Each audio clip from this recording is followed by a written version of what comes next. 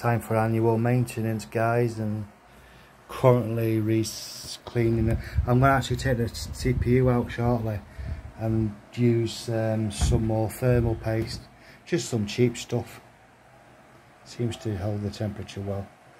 I'm just going to rip this motherboard out very shortly, clean it all up, and then we're back online.